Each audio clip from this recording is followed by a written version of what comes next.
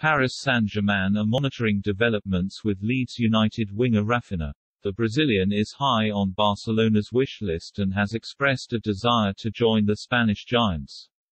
His agent Deco also works as a scout for Barca and is understood to have held talks with them regarding a potential summer move.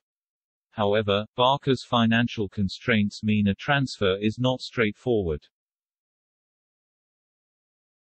Raphinha is understood to have a trigger clause of around £25 million in his contract should Leeds go down, but that is unlikely to come into play on current results. Leeds would want £60 million for the prized 25-year-old winger and, while they may not achieve that figure, it could be enough to pull him out of Barcelona's reach.